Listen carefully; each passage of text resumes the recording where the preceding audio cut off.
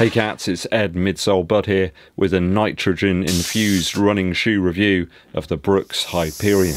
I love the previous version of this shoe that was released back in 2020, although there's been loads of Brooks Hyperion models before that. This one certainly follows on from that Luke Skywalker blue milk version. We still have the DNA flash material here in the midsole. Does it still hold up though in 2023? Let's get to it.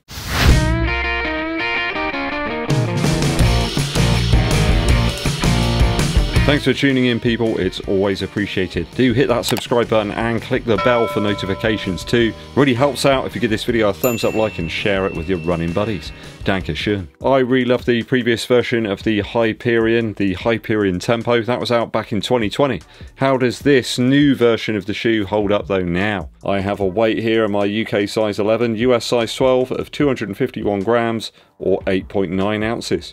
That does make it one of Brooks' much lighter shoes, and one of the lightest actually in my current rotation of testing. So it's about 8 grams heavier than the previous version. It's about 0.3 of an ounce. I reckon that's probably down to the slightly more generous rubber on the outsole. I've got the midsole coming in with a Sure A durometer score of about 28. That's bang on average for all of the shoes I've tested thus far. Perhaps closer to something like the Primex Light Strike Pro, similar to the nitro material in fact that we find in some of the Puma models. In terms of midsole stack, I've got about 34mm here in the heel and about 26mm in the forefoot. So that makes for about an 8mm drop, and it's pretty much identical to exactly what we had back in 2020 with the Hyperion Tempo. I did measure my old pair of the Hyperion Tempo, and I think the heel's compressed down a little bit, but it's only by a couple of millimeters. I've got a Sure A durometer reading of about 60 for the outsole rubber on the Hyperion, and I think we've got round about the same thickness in terms of the rubber depth of about 3.5mm as per the last shoe. And the same in terms of the landing platform here too, about 11.7cm in the widest point in the forefoot and about 8.5 in the heel. So quite a bit more forefoot width than something like the Nike Pegasus, but much narrower in the heel. I think Brooks see this one as a sort of higher pace tempo shoe you can use on a more daily basis, just supposed to be a little bit more durable than some of those sort of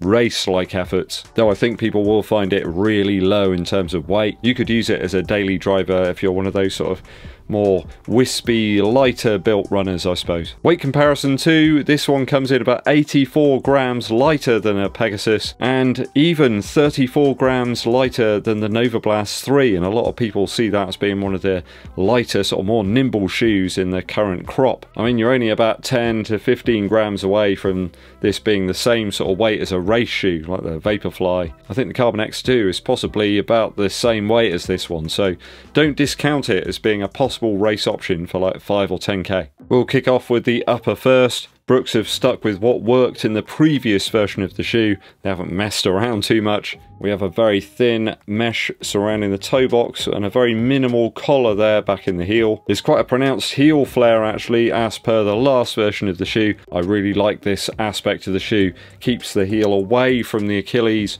Just feels like there's very little on foot, and I like it. When you get it on foot, it does feel like a shoe that's intended for faster paces. No messing around with this one. Very standard sort of lacing system here. Nothing flashy, no bells and whistles. Lace length is reasonable, though I would suggest the laces are quite coarse. They're quite rigid actually, which is a complete turnaround from the last version. The Hyperion Tempo had these almost elasticated laces, and it was quite hard to dial in the fit. Here it's the complete opposite. These are very rigid, they don't give whatsoever, so perhaps I may swap these out for something a little bit more forgiving. I'm not having to pull the upper in as much around my foot as I did in the first version of the shoe. I think the upper material in terms of the actual amount you have here isn't quite as generous as it was before, and that's a good thing. Although I'd say it's still quite an accommodating upper. I don't think you need to go down a half size or anything. It's pretty much true to size. Brooks have kept the overlays here on on the Hyperion to the absolute minimum. Back in the heel there, you've got a small reflective element, and then you've got the Brooks logos on the lateral and the medial sides of the shoe. And that is it basically. The tongue is super thin. There's very little padding there. If you're expecting a very plush shoe, then go elsewhere. I'm all for that though. It's keeping the weight down really low. I mean, where else are you going to find a shoe in my size that's about 250 grams? It just doesn't happen all that often. Certainly very flexible here. You don't have the rigidity of a plate or anything within the midsole. It does remind me a little bit of something like the Pegasus Turbo 2 from Nike. I mean, it's not quite as minimal as that, but it's close. I like the ankle collar, I like the thin tongue, just enough for me, no major padding here. The tongue is partially gusseted on one side, but one side only, just to avoid any tongue slip. I've not had any as such. So only really the laces letting things down a little bit here, and perhaps a lack of padding depending on the type of sock that you're using. Nothing too much though for me to lower the score down. I'll give it a 2.7 out of 3 after my initial runs for the upper. Not quite perfect, but it's getting there. It's pretty close. Midsole now. So midsole wise, the formula still holds up here that they've used from 2020. The shoe's nimble at pace. I enjoyed some really nice repeats in this one. It kind of sings for me around about tempo pace, which is about 7 minutes 30 per mile. I'm finding the Hyperion's got just about the right amount of bounce. It's not too squashy. It's certainly one of those more rebound-like foams here. If you want a shoe that's all-out compression, then go elsewhere. It's still presenting, though, the runner with a bit of ground feel. I mean, it's not a minimal shoe in comparison to some of the stuff from years back, but it's certainly one of the more minimal shoes that's around at the moment. If you hark back to those sort of days, you know, when 34mm would have been a huge stack, then this one could work for you. It might give you some sweet memories.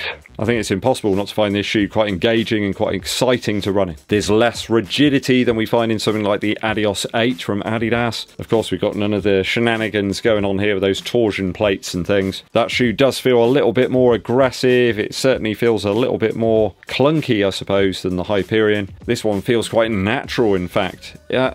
All paces really. I didn't find it weird or anything running very slowly at a recovery speed, but it really likes to go quick when you push it. This one could perhaps appeal to those that liked some of the elements in the Adios 8, but they wanted something that's a little bit less rigid, a little bit more forgiving, I suppose. No overt squash here in the nitrogen infused midsole material. It sort of bounces you off onto your next stride. I think that's why we're seeing a raft of midsoles with the same durometer score. Everyone seems to be coming in around about 28 these days. Lots of the same softness levels. Very few, in fact, like the Invincible Run, which is coming in at like 22 or something. These type of foams have a little bit of resilience over time, and I think that's why people are gravitating towards them. Again, it's kind of like a Pegasus Turbo though, but without the Zoom X, where we had a recent reboot of that shoe with the glued together Zoom X scraps. Here you've got something that feels a lot more consistent underfoot. So I think if you liked the Brooks Hyperion Tempo, this is simply more of the same, an updated model, perhaps closer to something like the Puma Liberate Nitro 2 or their Deviate Nitro as well. If you don't want the plate and you just want something very simple like the old days, sort of, then this could be for you. I'll give the midsole 2.7 out of 3 after my initial runs.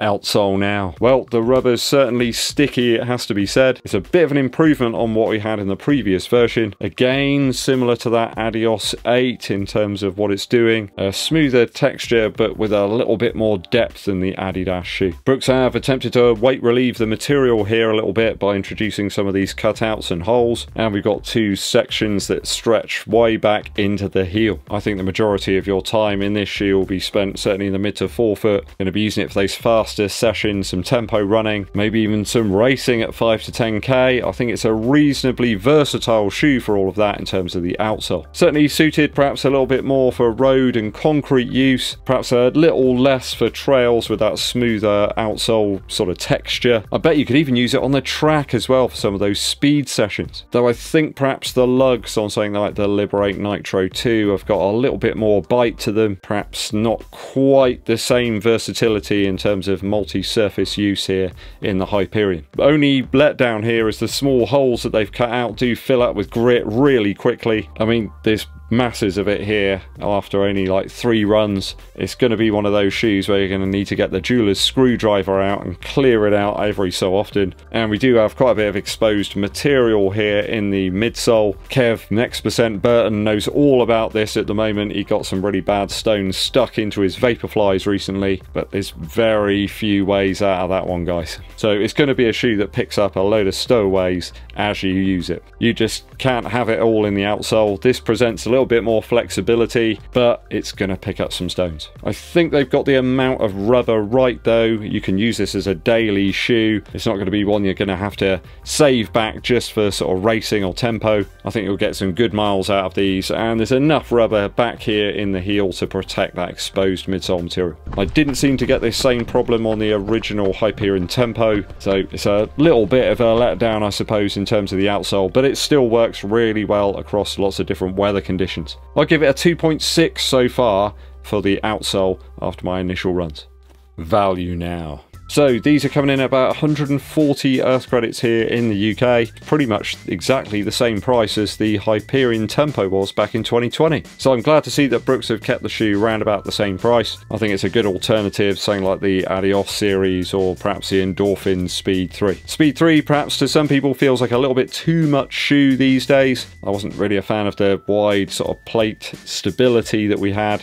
I like the previous 2 versions a bit better. I think the Hyperion's coming in at a good price point really for what you're actually getting. Quality of the shoes really nice out the box. I think a lot of people grab carbon plate shoes, find them a little bit awkward perhaps to use, perhaps vertigo inducing. There's very few bells and whistles here, no strange asymmetric lacing, just out of the box, really nice good build quality. There's no glue marks, wayward elements whatsoever. Feels like good value. It doesn't feel like a shoe either that you have to break in. You can just get it straight out and use it. I think I'll give this initial value score of 2.7 out of 3. I can see this one going on for hundreds of miles. Looking back at the Hyperion Tempo, that's exactly what I thought about that shoe really. It just went on and on with almost no abrasion or wear after 100 miles. I see the same happening here. If I totaled the scores up correctly after my initial runs for the Hyperion from Brooks, it's a 10.7 out of 12.